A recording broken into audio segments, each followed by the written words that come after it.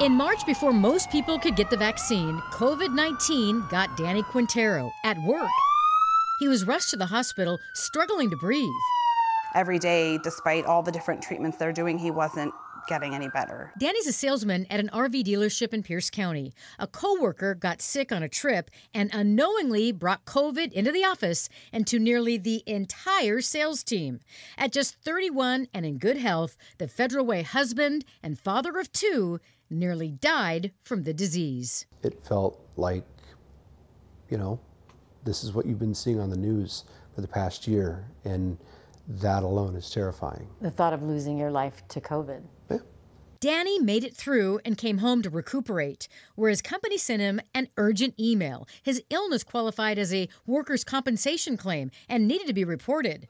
A month into the process, the Quinteros say they started getting the runaround. Every person has passed it off to someone else that hasn't been able to give us any information. L&I records of their contacts show one delay after another. Their claim is still undetermined. It needs further review. A claim specialist needs to defer to a different supervisor. Still no update. Review date for management is unknown. The claim is sitting to be reviewed. It just makes you think there's a stack somewhere that no one is even paying attention to, not knowing how truly deeply it's affecting people's lives.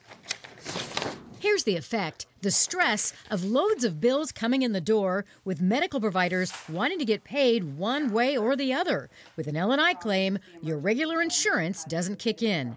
Expenses include $18,000 for an ER visit in Federal Way that lasted 5 hours, nearly $4,000 for an ambulance transport to St. Joe's in Tacoma, $330 a day there for oxygen, more than $5,000 a day for the room, and a vial of special medication for severe COVID pneumonia costs nearly $30,000. And the clock's ticking, with creditors getting antsy. This amount is past due. Action is required. Final reminder, your balance is seriously past due. And if you don't pay, you're headed to a collection agency. It was hard enough emotionally getting through this as a family, and to still feel like you're going through it every day is just being powerless. What would you say about that experience that they say they had? So my first response is, I am truly sorry. Sherry Ward is Chief of Claims for the Department of Labor and Industries. That's extremely stressful, causing anxiety, I'm sure. And so that delay is not acceptable at all. This is astounding.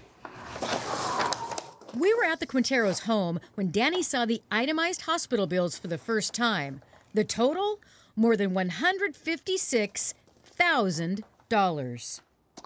I don't know what to say. Wow. And without an approved L&I claim, the Quinteros would be on the hook. It's pretty terrifying.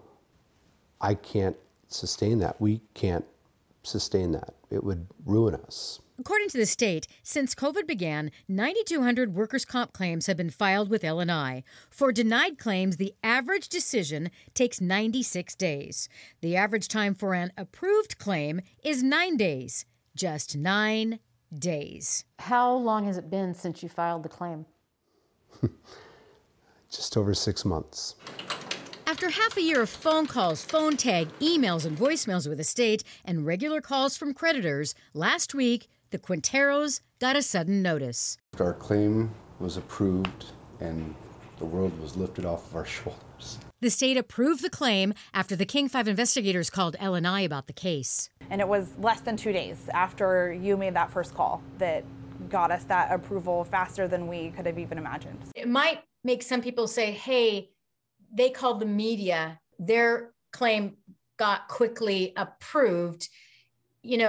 What does that say about the process? I mean, is that fair? The inquiry from the media did not cause us to make the decision to allow the particular claim in question.